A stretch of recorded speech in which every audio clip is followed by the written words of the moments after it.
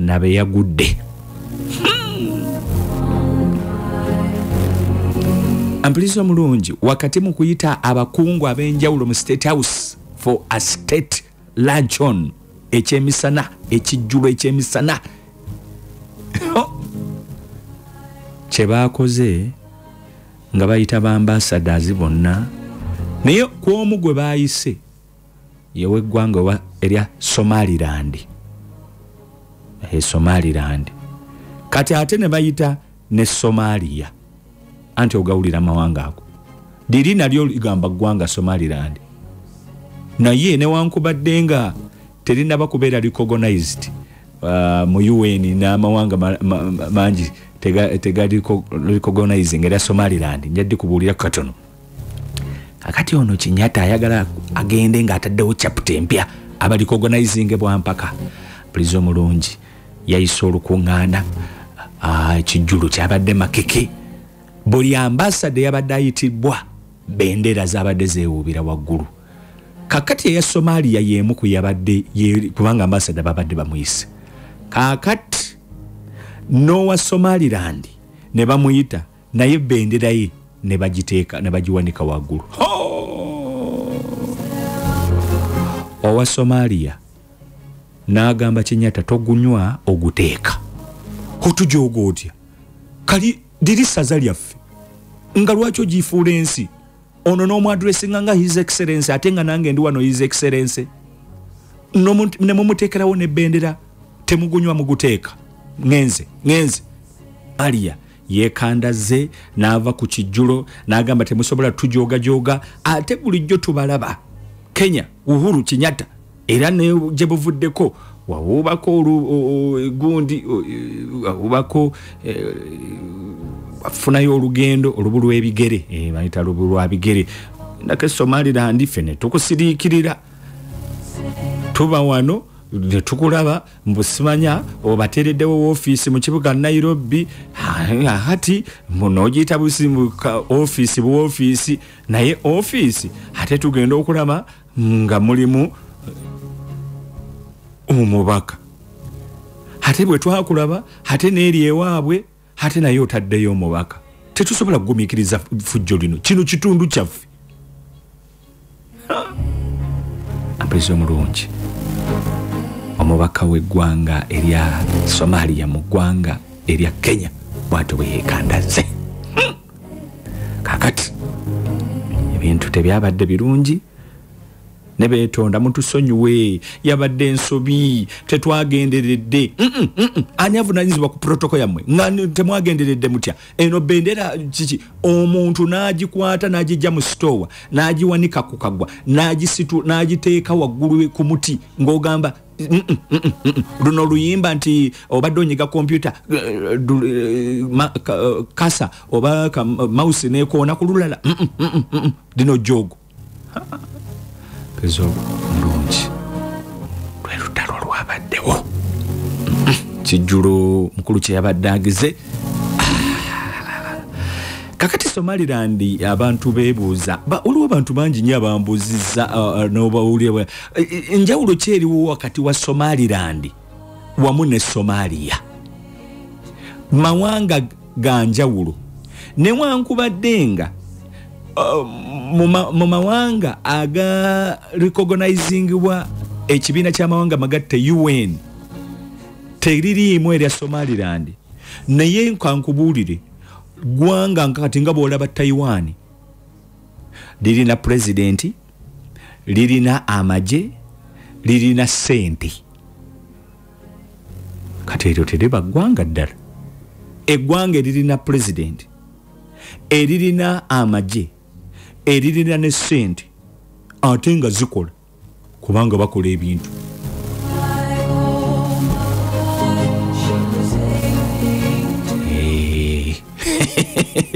Ambezi omulungi bwe bityo ebiri bino nno byali bitundu bya njawulo. Ekyamazima original gali mawanga ga njawulo era mu bufuzi bw'amatwale basajja bano mu bufuzi bw'amatwale ampuliriza omulungi buli limu buli kitundu kyali ku kyalyo Somaliland ne Somalia kati nga eggwanga kati nga buli kimu independent era buli kimu okusinziira ku ngabana abafuzi b'amatwale buli kitundu kyatwalibwa mulala. Ampuliriza omulungi eggwanga saawa zino eriyitibwa Somaliland lyafugibwa Bangereza era ebiseera by'obukufuga kw'amatwale tebaliyitanga Somaliland bagiyitanga British Somaliland. Mawanga chege agali mu gundi Rhodesia, Southern Rhodesia ne Northern Rhodesia. Southern Rhodesia yali Zambia yali Zimbabwe kwagabiri emu north omu Zambia ne Zimbabwe kati Rhodesia ogajukirago kakati Southern Rhodesia ne Northern Rhodesia kakati eno Somaliland bagitanga British Somaliland.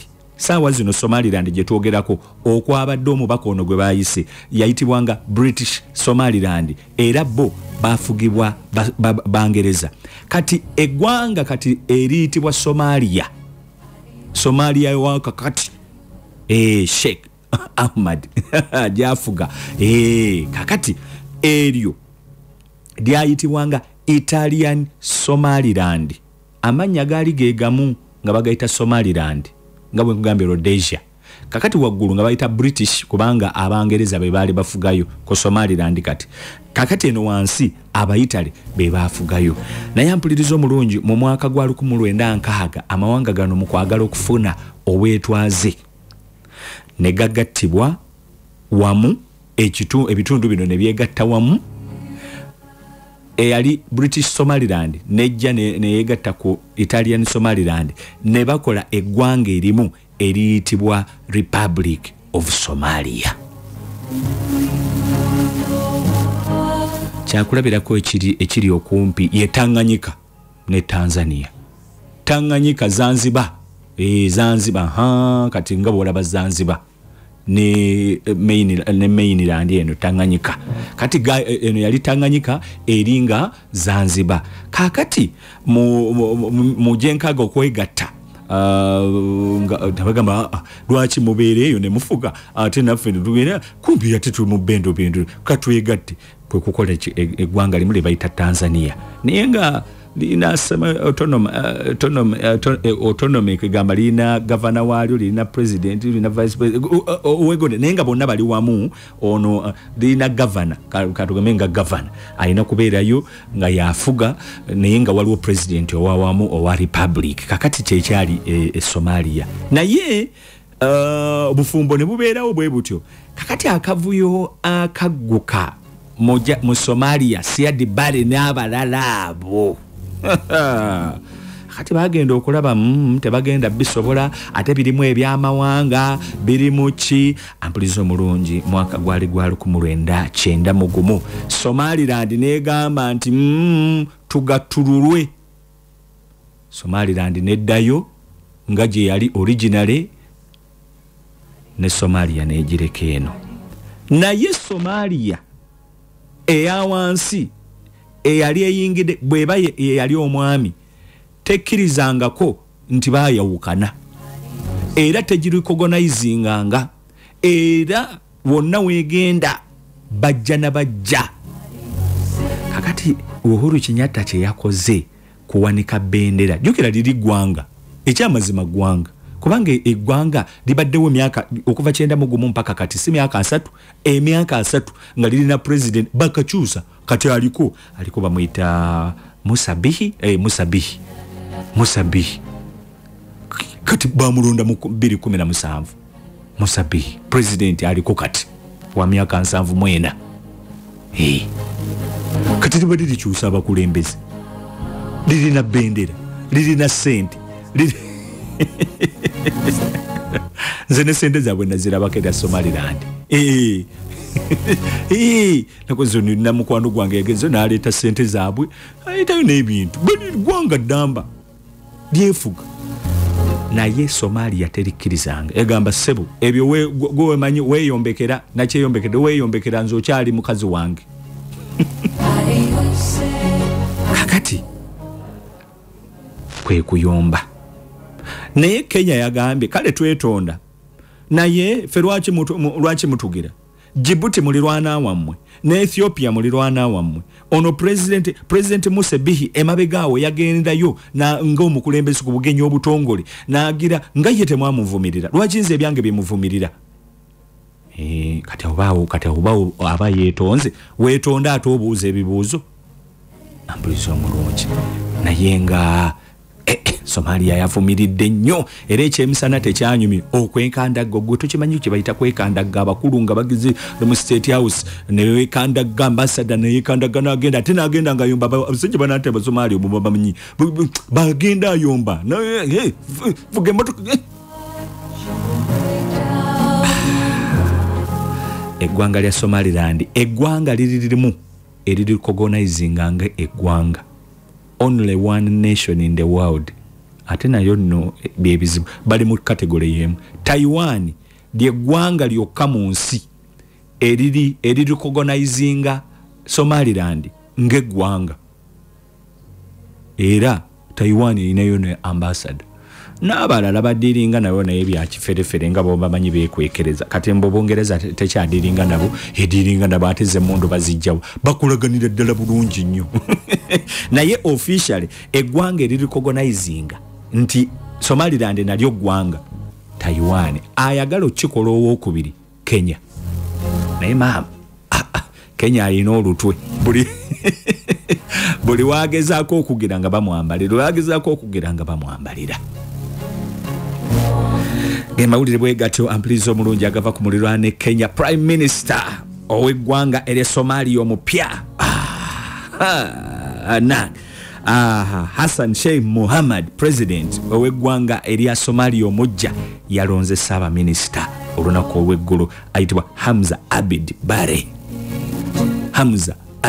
Bare ye Ssaabaminisita omujja ow'eggwanga erya Somalia yalondeddwa era ono Ssaabaminisita yagenda okubanga alonda cabinet baminisita olukiiko lw'abaminisita nagamba Somalia ennonda yaabwe yanjawulo teri nga ye Uganda eyaabwe ye electoral college ebimu ku President Hassan Sheikh Mohamud bye yasuubiza yagamba nti ebintu bino electoral college tubikooye okuba nti akabonda akamu na wano kyali kyagala kujja mu parliament yebeeronda president akati parliament bwe twandika okulonda president parliament kulonda system eba ye electoral college kakati Somalia bwe kitewe kiri electoral college yo bwe tweronda basookera eri ku bakadde baffe abataka bajjajjaffe ababusolya n'abakulu b'ebika mu Somalia be balonda nagamba balonda abantu abagundivu mu bika byabwe abenjawulo genda otukiikire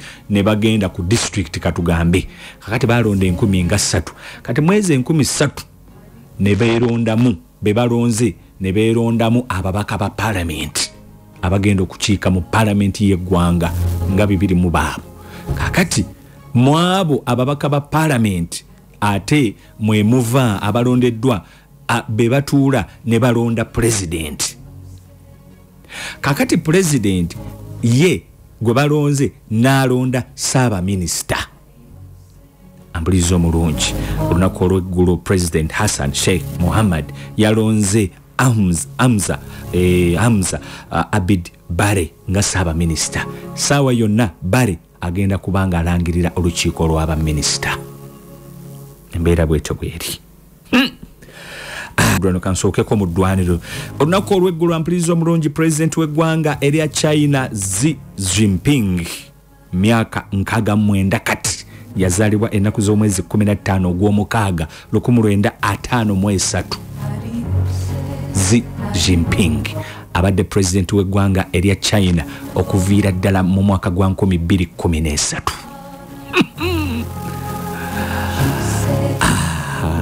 bamuwa ekitiibwa Coalida People's Republic of China PRC abamu mulaba ebyamaguzi nga biriko made in the PRC tabasa waliwo boxes batatekako made in China ebimaga made in PRC baba bategeeza People's Republic of China. President Xi Jinping yawezeza emyaka 69 egy'obukulu. Co-leader of China. Ekitiibwa ekyaweebwa kyasooka kuweebwa founding father Chairman Mao Zedong. Kati nono bakimuwa jakuwulira kitegeeza agenda kubafuga lubeerera. Kakati emyaka 69 mwana mulenzi ku bikujjuko kwe yasinzidde n'asooka n'awanda naye tekyamumalidde n'akwata olukomo lw'essimu n'akubira munywanyi we, naye bali mu myaka gye gimu, naye onaamusingako kubanga oli Putin agenda kuweza emyaka 7 mu Okitoba w'omwaka guno. Yakutta olukomo n'amukubira ku ssimu, bye yamugambye kankomewo nabyo. Mu ggwanga lya China mu mwaka gwa 2013 agenda kuweza emyaka 13 agenda kuweza emyaka 10 ng'afuga ye chairman yes bote babaita ba chairman baita general secretary wa Chinese Communist Party. General secretary ekyo kye kitiibwa ekisembayo mu China ekya waggulu. General secretary olekayo muyita president n'omuyita general secretary. Koza benaremu owokuntiko ye chairman aba chairman ate general secretary yaddirira kao, naye kakati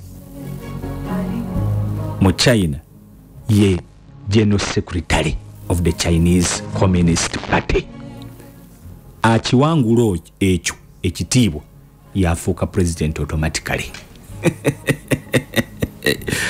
President mulungi ekitiibwa kyamuweebwa mwaka gwa 2012.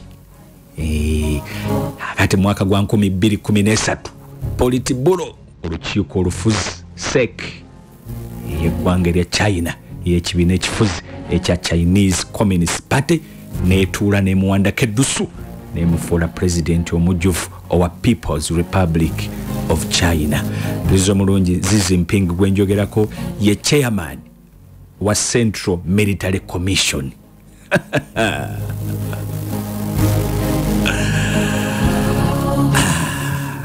Chairman Central Military Commission, wano gwe tuyita Commander in Chief era Chairman of the High Command.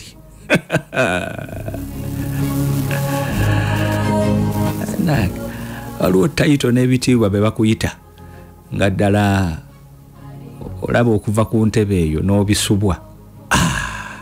Chairman High Command. Kakati ono ye chairman Central Military Commission, ye muduumizi w'eggye ow'okuntiko. Xi Jinping yakubidde munywanyi we Vladimir Putin ow'eggwanga erya China erya Russia. Bukyanga cha Russia erumba Ukraine abadde tamukubirangako, yasembayo mukubirawo nga banaatera okugira ne mu February ababadde ku Top TV ebifaananyi mbibalaze. Russia mu Winter Olympics awo nga zinaatera okutandika ezaali China, Russia yagendayo yakwata ennyonyi n'egendayo, era yali Russia tennaba kutandika nga 24 February okulumba Ukraine. Namukubirako kasimu owaayo olinange oba tolinange, naye okuva olutalo olubadde lutandika Jinping abadde kale eri mu kibiina ky'amawanga amagatte nga talina sayidi gyagwako. Abavumirira ekya Russia okulumba gundi nga tasirika y'omuku abadde mu kategole yemu ne Uganda nampa wengwa. Abasajja nga babuuza n'Abarussia nga beebuuza mukulu waffe nga ampulizo omulungi olunaku olw'eggulu bwe yamaze okusala keeki. Bwe yamaze okusala keeki njirabyeko eri mu lulimi Luchina, bwe yamaze ogisala bw'ati n'abaako byayogera awo n'agumya eggwanga awo n'akwata essimu n'akubira munne mu Vladimir Putin n'amugamba nti ndi wamu naawe, tolowooza nti akasiriikiriro mbadde nakuvaamu, nedda ndi wamu naawe. N'amugamba bwe kituuka ku byokwerinda byo ne kituuka ne ku byobwetwaze bwe sovereignty awo ndi wamu naawe era nja kuluma n'ogwengulu okulaba nti sovereignty yo oba obuyinza bwo oba obwetwaze bwo ne security yo ebyokwerinda by'eggwanga lyo tewabaawo abirinnyirira wabula ate n'amumenya omutima n'amugamba naye nze akasiriikiriro kange era sivangayo sikyukanga nyinza obutakuweereza byuma nyinza obutaleeta bajjaasi bange ng'abalala bwe bakoze naye nze ensonga yonna efuba okulaba nti emirembe gibukala mwenna mukkaanya mutuuka ku nzikiriziganya eyo gyendi nayo emabega ayogera ku peace talks of course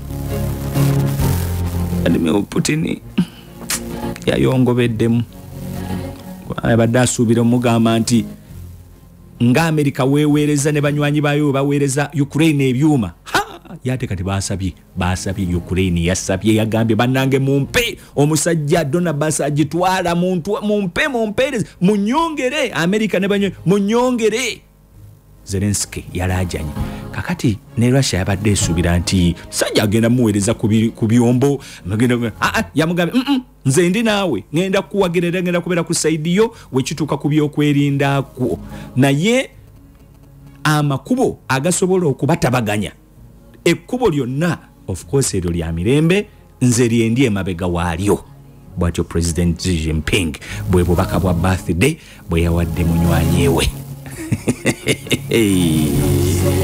Chairman Central Military Commission Commander in Chief ow'eggwanga lye China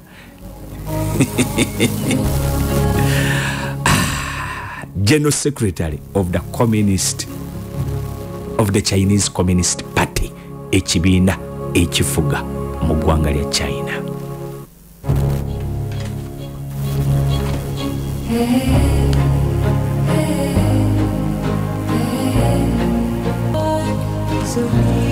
Ampuliriza omulungi President w'eggwanga erya Turkey Recep Tayyip Erdogan olunaku lw'eggulo yakutte essimu olunaku lwabadde lw'amasimu eggulo Recep Tayyip Erdogan yakutte essimu n'akubira ssaabawandiisi w'omukago gwa NATO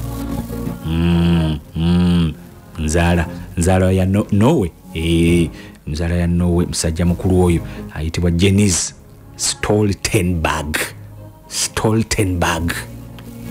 Norwegian mawulira amanya nti ogawulira eno ba novu bali babeera na baga Jens Stoltenberg ssabawandiisi w'omukago gwa NATO Recep Tayyip Erdogan president w'eggwanga lya Turkey yamukubidde essimu n'amugamba nze sirina buzibu okuwagira Finland ne Sweden okuyingira omukago nze nina ensonga ejo emu yokka gye mbavunaana ensonga emu kasita bagikolako ngenda kubanga nsibanako buzibu bajja kuyingira omukago gwabwe era mbawagire senga ensonga eyo bagikolako yeruwa kamala okuva mbemti omulungi n'amugamba nti ensonga yokka gye nnina ku basajja abo aba Finland wamu n'eggwanga erya Sweden kwe kuba nti abayeekera abakaadi abamanyiddwa nga PKK Patiya Kakerene Kadistani ulide ekibiina bwe bakiyita PKK Patiya Kakerene Kadistani PKK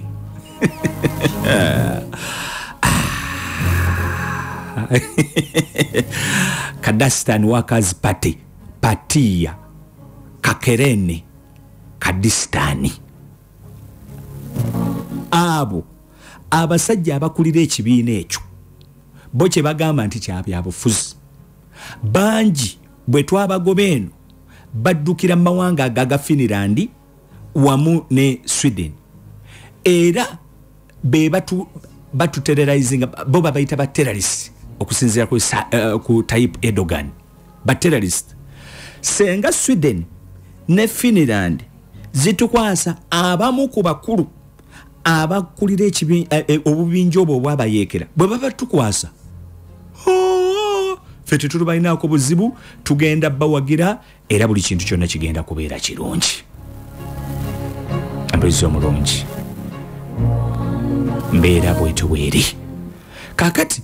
Ambulizo omulungi akabinja kana akapikeke kali nnyo mu buvanjuba bw'eggwanga lya Turkey. Kalina abantu actually kati nga bw'olaba Abanyarwanda nti Abanyarwanda abamu bagamba nti ne Burundi liringa eggwanga erimu. Abamu bali Burundi, abamu bali Gundi, Rwanda, abalala bali Kisoro, abalala bonna kati abantu abafaanana bwe bati aboogera kumpi olulimi lwe lumu. Kati n'abaana abakaadi bali mawanga nga Syria, Iran, awo wetyo kakati bayagala okukola eggwanga eryotongodde nga basinziira mu Turkey. Okuva mu mwaka gwa 1978 omusajja yatandikawo akabinja kano ayitibwa Abdallah Öcalan. Apo bamuyita Apo, bamukazaako lya Apo Abdallah Öcalan. Yakatandikawo akayekera akabinja k'abakaadi katigomeza ttaka okuva olwo mpaka kati. Kakati Erdogan agamba Finland ne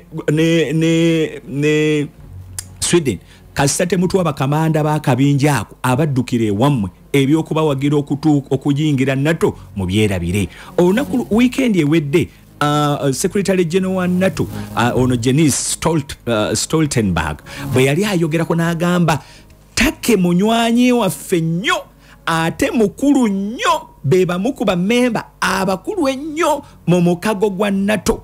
Ensonga ze zaataddeko essira tuyina ziteekako nnyo amaanyi. Bw'atyo bwe yayogera bwe yali asisinkanye abakulu mu ggwanga lya Finland.